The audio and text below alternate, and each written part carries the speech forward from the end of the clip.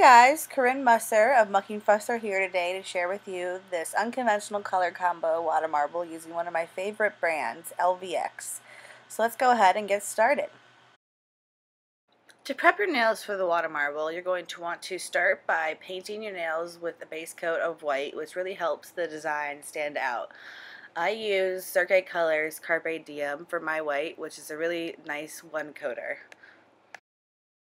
Next, you're going to want to cover up your nails so that no polish gets on them when you dip your finger into the water. Today I'm using liquid palisade, which is like a liquid latex. You just apply it to your nails with the brush that comes with it and wait for it to dry. You can also cover up your nails with masking tape or scotch tape. I'm just using this today because I have it available and it's fun to use. I know there's many different types of this product on the market, but this is the one that I like to use. Now that I have my finger all prepped and ready, let's go ahead and get started with the water marble.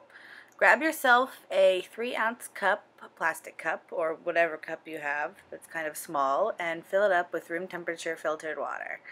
The polishes I'm using today are from LVX. You may know them if you've seen my blog before. I absolutely love them.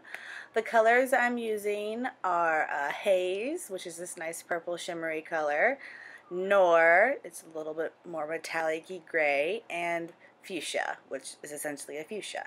They all are a little bit shimmery, but they still work in the water, which makes me so happy. So just keep dripping drops into the water until you have yourself a nice bullseye.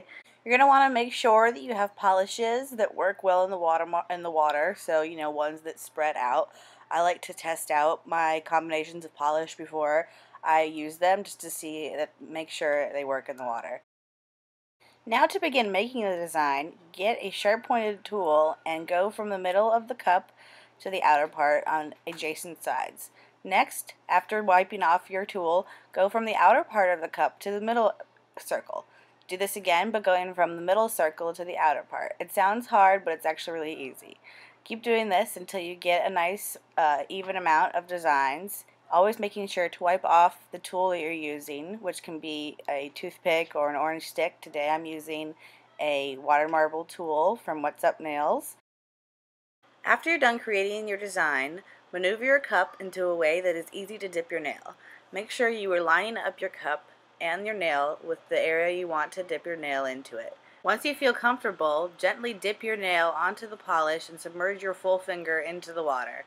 Gently blow onto the polish to dry it up a little bit, and then take a stick or a tool to pick it up. This will help so that when you pull your finger out of the water, none of that polish will get onto your design. Next, to begin the cleanup process, cut up your latex underneath your finger and then remove it with some tweezers. If you're not using latex, then remove the 2 pieces of tape, which is how many I usually use, off your finger, making sure not to touch your design, because you'll be very, very sad.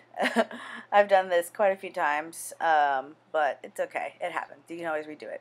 So as you can see, I've removed all of the liquid latex, and now I'm just going to clean up the rest of the polish that's on my finger with a Q-tip dipped in a nail polish remover. Always have a Q-tips handy when you're doing nail art. Also, a good thing to have handy is a cleanup brush. I use e.l.f. Cosmetics concealer brush dipped in nail polish remover to clean up the rest of the nail polish around my nail. And to finish it all off, seal in your manicure with a nice top coat. Today I'm using Cirque Colors Laminate Liquid Top Coat. Well, there you have it, you guys.